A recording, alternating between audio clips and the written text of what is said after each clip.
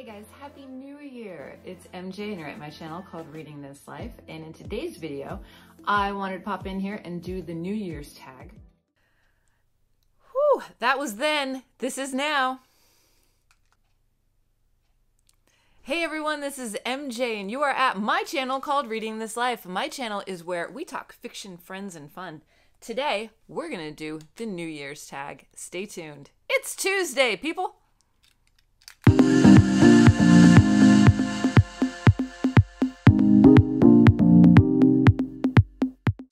Okay, so as you saw by my intro, I did this tag last year. I'm feeling like a seasoned booktuber now. I'm repeating a tag that I did last year.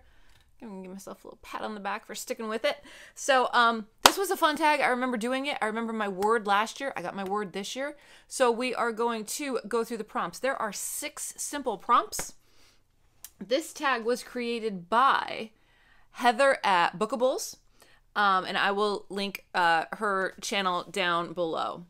So, this is the New Year's book tag. Here we go with, oh, there's 7 prompts. Sorry, 7.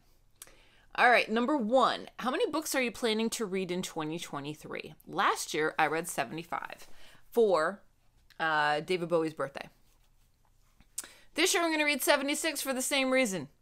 And I'm going to do a video later this week to talk about why I'm continuing on the Bowie trend. You may know already, but there is a project that I'm participating in, and hopefully I'm going to do a really cool announcement video. I haven't thought up any ideas yet, but yeah, that's coming, so stay tuned. So 76 is the magic number.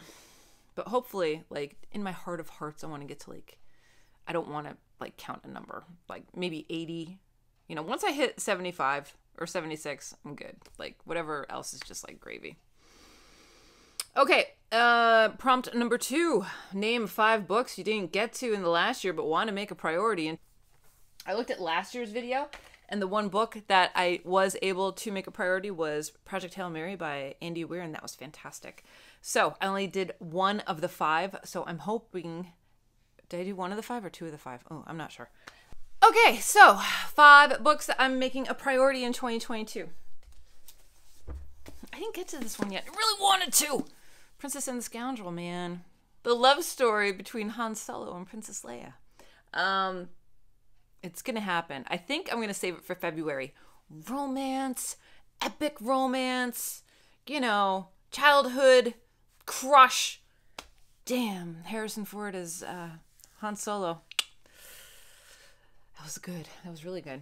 Yeah, so I think this is going to be eaten up in February. Next, it's Killman Creek by Rachel Caine. I read the first novel in this series by her, and it's really, really good. The back blurb says, she's not running, she's not hiding, she's hunting. Basically, she finds out that her husband of a long time turns out to be a serial killer, and he's in jail. And he has a cult, and, you know, his cult members are carrying things out for him. I can't really remember the first book. I don't think he got out of jail, but I'm not sure. But this is a continuation of her story. She's running, she's protecting her family, etc., etc. So, but it says here, she's not running anymore, so she's standing her ground. So these books are supposed to be really, really good and fast-paced. So, really looking forward to picking up with this series.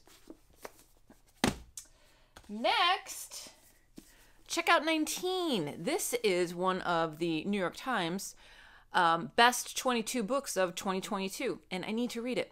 I just haven't made it a priority. I have no idea what it's about, but it's going to be really good. So stay tuned for when I get to that.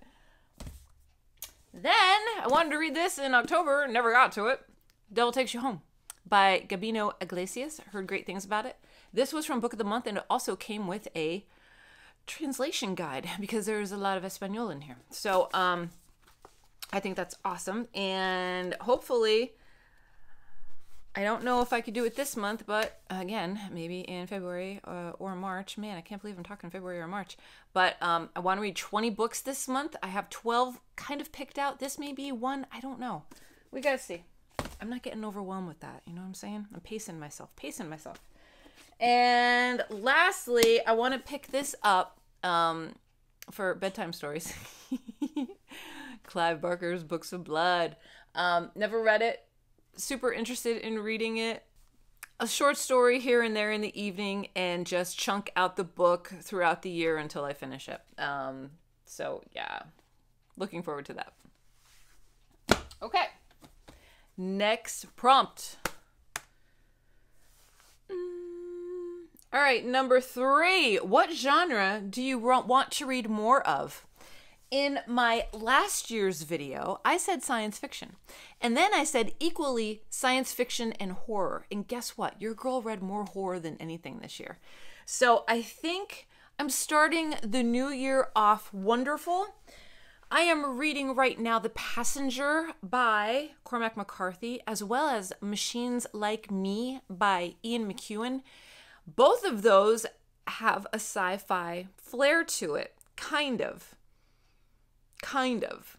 There definitely is science. There definitely is fiction. We're not on a new world. We're not on a new planet or anything like that. But it has that nerd geekness quality to it. Cormac McCarthy is talking about string theory.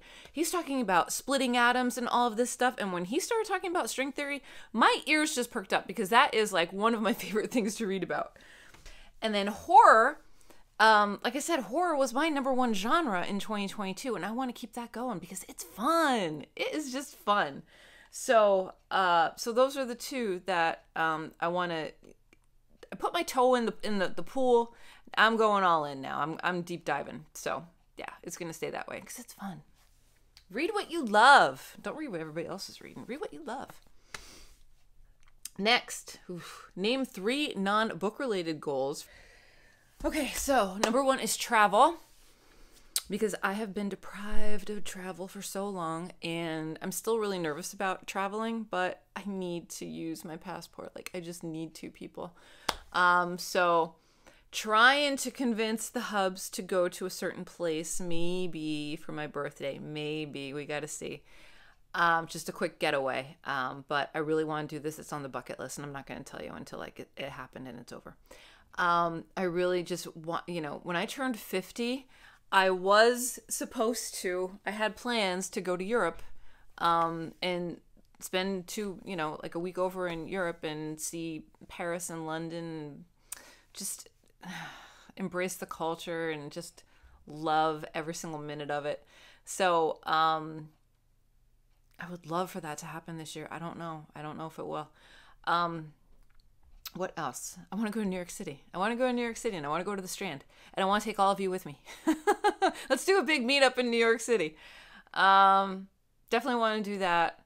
I would love to go to Arizona during the winter and get some sun. I'd love to go to California. I would love to just go anywhere. I think during the summer, I'd like to go to Mexico, hit the beach. But there's so many places I want to go, and, we don't have kids, so it's like, let's just go. All right. So yeah, travel's number 1.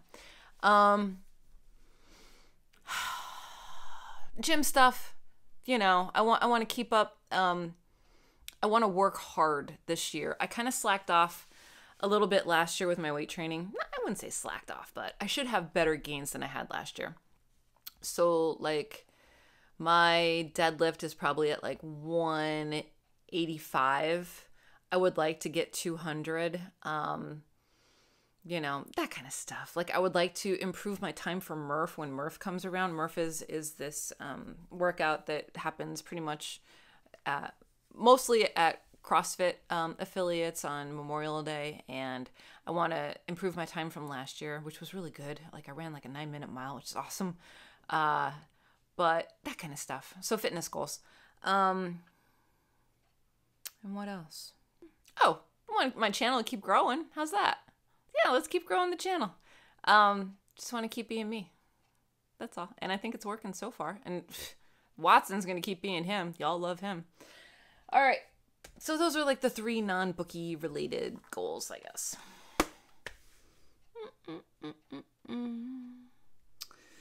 Prompt number 5. What's a book you've had forever that you still need to read? Oh, Jesus.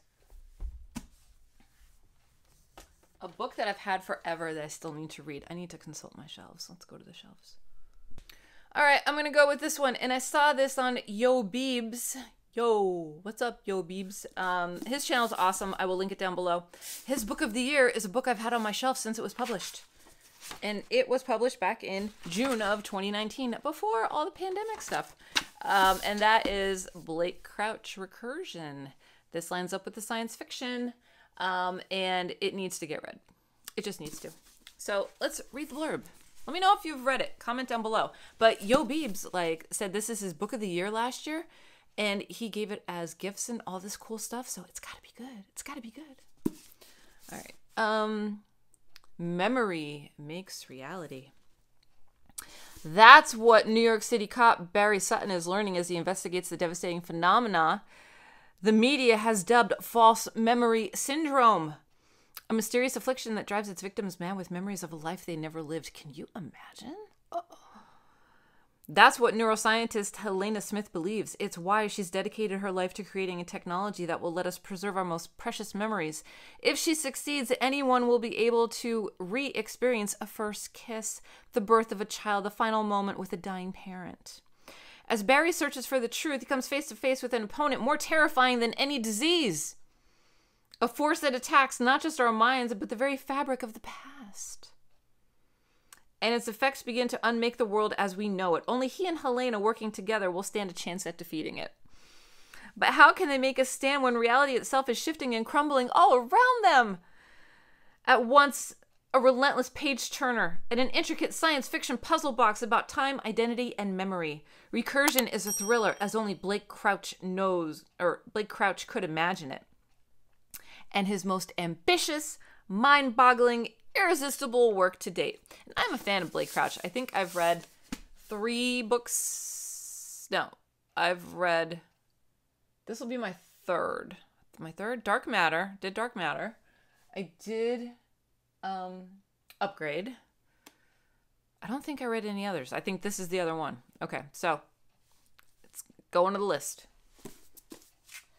Going to the 2023 list sooner or later. Don't know if it'll happen in January, but stay tuned. You never know. All right. And let's see. Prompt number 6.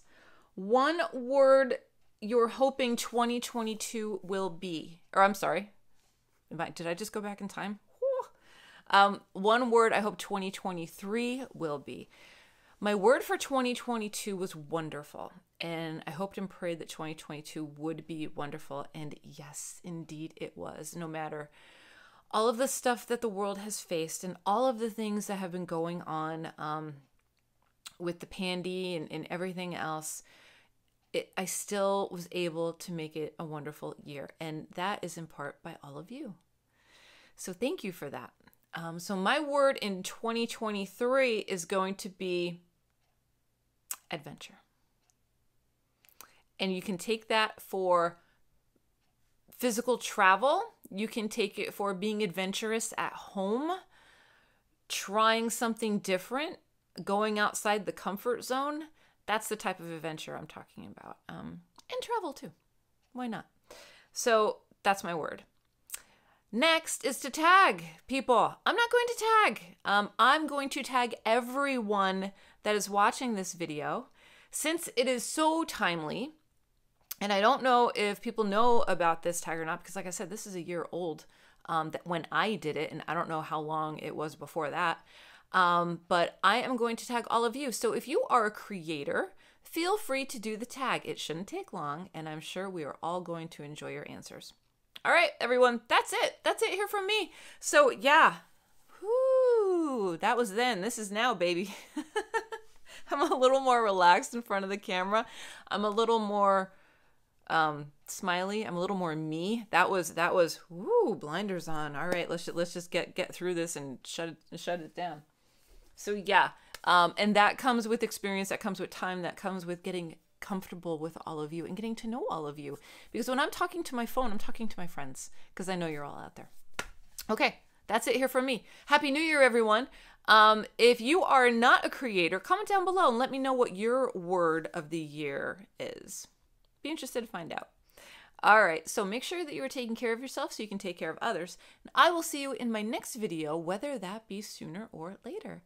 So until next time, goodbye for now.